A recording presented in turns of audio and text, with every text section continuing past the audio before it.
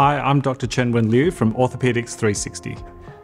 I'm a hip and knee replacement surgeon and here today to talk to you a little bit about what a total knee replacement is. Now, many of you will have either already seen me or about to, and I'd like to just go over what I perform, but also a little bit in general about a total knee replacement. Now, a total knee replacement is an operation performed usually, and for most people, when they have severe osteoarthritis of the knee. Osteoarthritis accounts for probably about 90% of all cases, with many other potential cases and causes to warrant a knee replacement. However, today we're really just talking about a normal total knee replacement. A knee replacement in our current and modern times is more like a resurfacing of the knee. And all it involves is taking a few millimeters off the surface of the bone and then positioning the new implant to match. There are many ways to perform a knee replacement, and today we're not going to go into all of them in too much detail. I perform all of my knee replacements using patient-specific technology with a kinematic alignment. Now, they are just words to describe the technology and philosophy that I use, and another video will go into those in a bit more detail.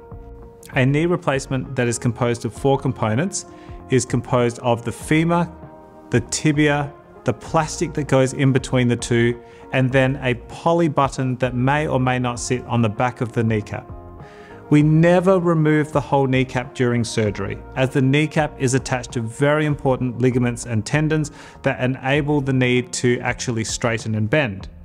Now, if we were to remove the kneecap, which many of my patients are worried about, then the knee would never straighten or bend. And I can assure you that in modern knee replacements, that is not the case.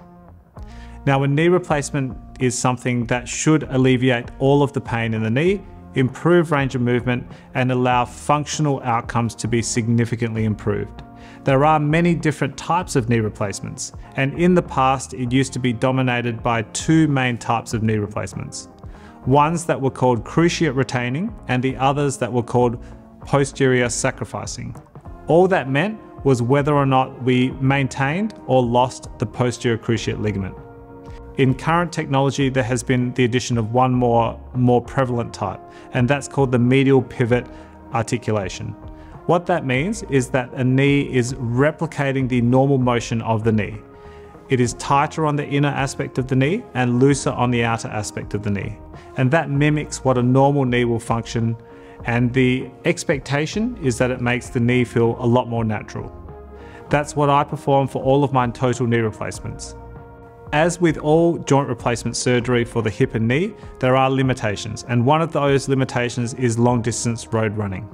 We don't allow my patients to run long distance or perform high level impact activities. However, you are more than welcome to play tennis, run around with kids at the beach, play some soccer with the kids and similar activities. But running the city to bay or running a marathon certainly should not be on the agenda for the future. We perform our knee replacements under a spinal anaesthetic most of the time.